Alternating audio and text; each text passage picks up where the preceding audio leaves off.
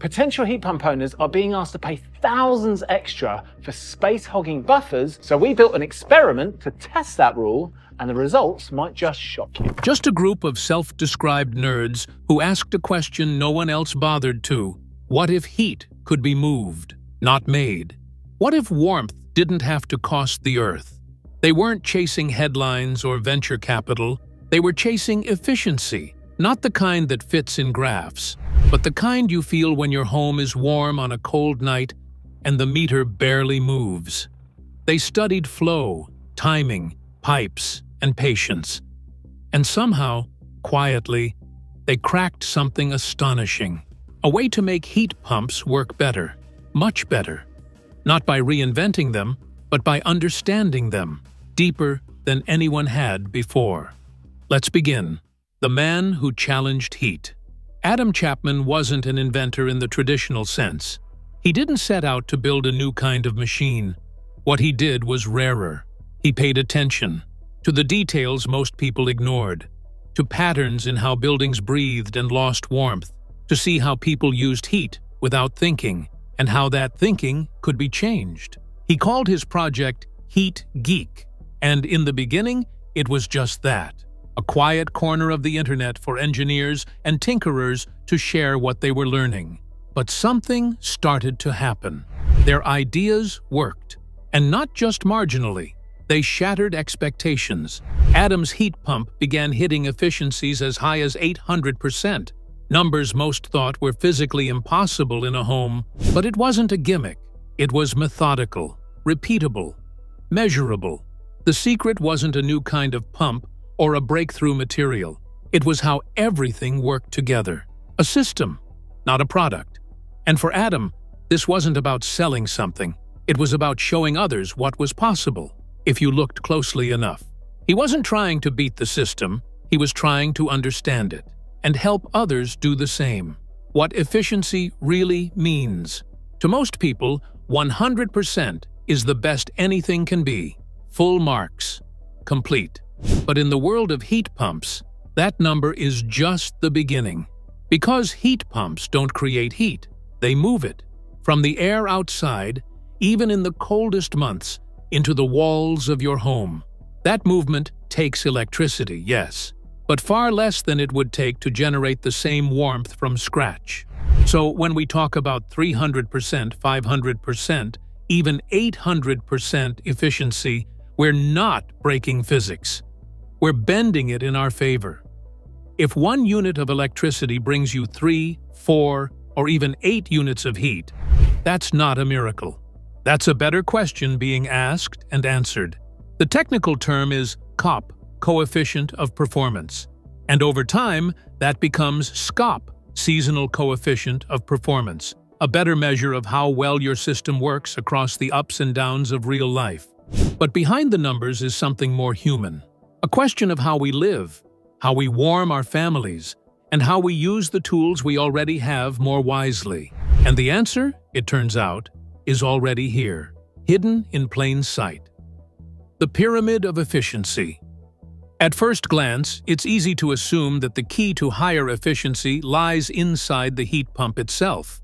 A better motor, a smarter sensor, a sleeker design. But that's not where Heat Geek found their answers. The real secret lies outside the box, in the way the entire system is designed, built, and used. Adam described it as a pyramid. At the top, you have a decent quality heat pump, something from a reliable brand. Alone, that gives you a SCOP of about 2.5, better than average, but not life-changing. The next layer down, behavior. How the user runs the system day to day. Most people treat heating like a light switch. On, off, blast it in the morning, turn it down at night. But heat pumps reward patience. Low and slow, as Adam puts it. A gentle, steady flow of warmth that saves energy by avoiding big, sudden swings. Each step down the pyramid unlocks more performance, not through complexity, but simplicity. Matching technology with habit. Letting the system breathe, rather than forcing it. And that's the beauty of it. The deeper you go, the more you realize this isn't just engineering. It's philosophy. Efficiency isn't added, it's uncovered, layer by layer. The power of patience. Most of us have been taught to think speed means progress. Fast cars, fast heating, fast results. But with heat, faster usually means waste. The human body doesn't like sudden temperature changes, and neither do buildings. Adam explained it with a simple metaphor. Two cars make the same trip. One speeds and brakes. The other cruises slowly but steadily.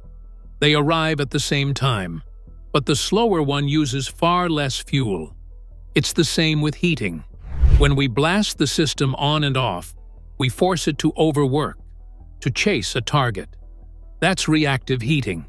Heat pumps prefer something else. Consistency, a quiet, constant hum. A temperature that barely moves, because the system never rushes or rests, it just flows. This shift in thinking is one of the biggest and easiest steps on the path to high efficiency. It doesn't require tools, upgrades, or renovations, just patience. In a world that teaches us to push, sometimes the smartest thing is to let go, to trust the process, to understand that warmth, like change, doesn't need to be dramatic. It just needs to be steady, quiet, and enough. The secret lives of pipes and valves.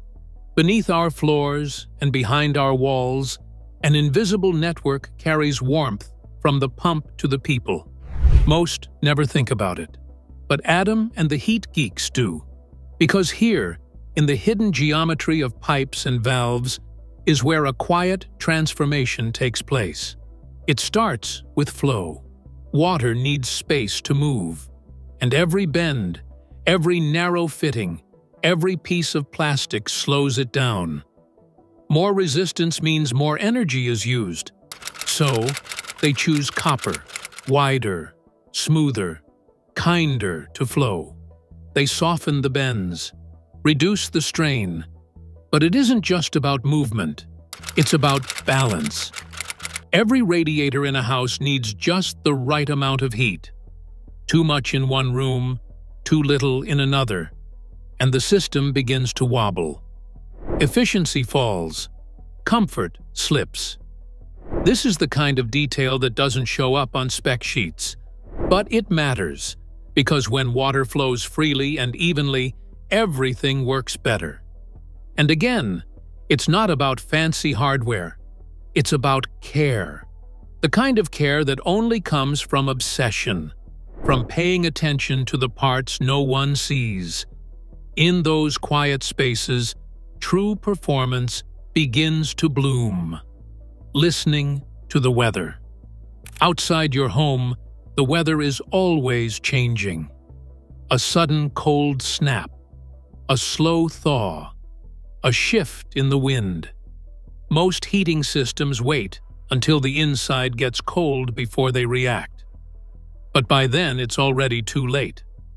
They blast heat to catch up, overshoot, waste energy, then shut off again.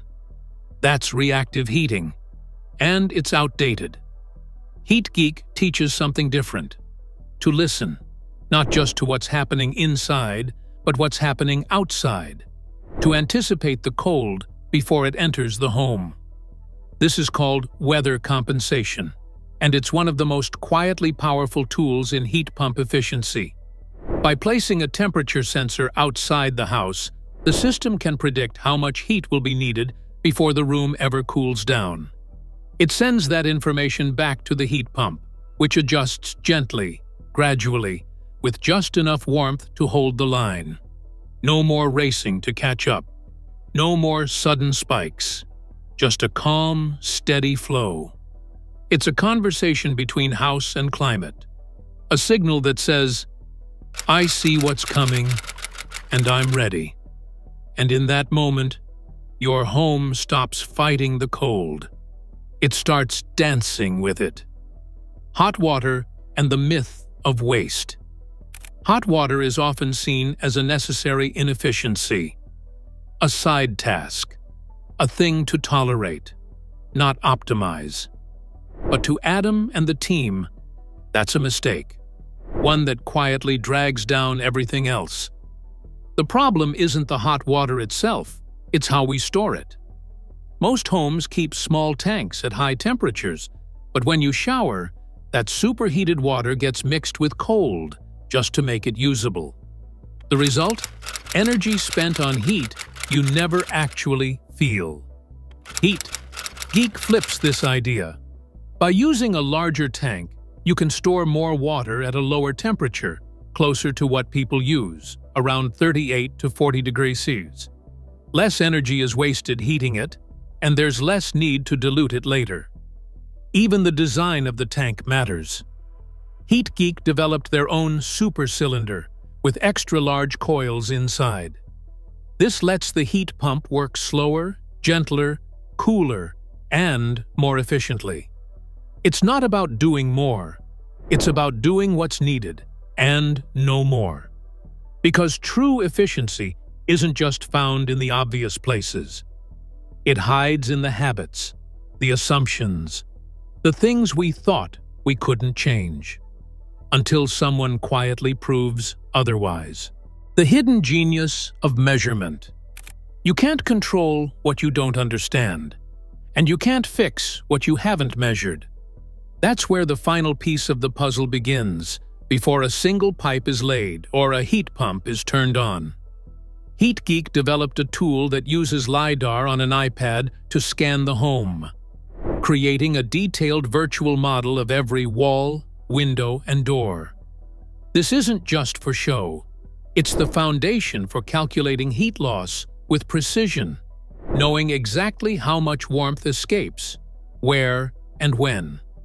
From this data, the right heat pump can be sized. Radiators can be matched. Flow temperatures can be lowered. Everything is tailored to fit the house, not guessed or estimated. Too often, systems are oversized just in case. But that only wastes energy. With careful measurement, you give each home exactly what it needs, no more, no less. It's a quiet kind of genius.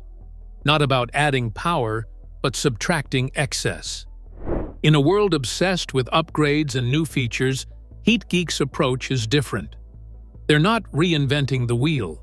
They're just learning, with great care, how to roll it better.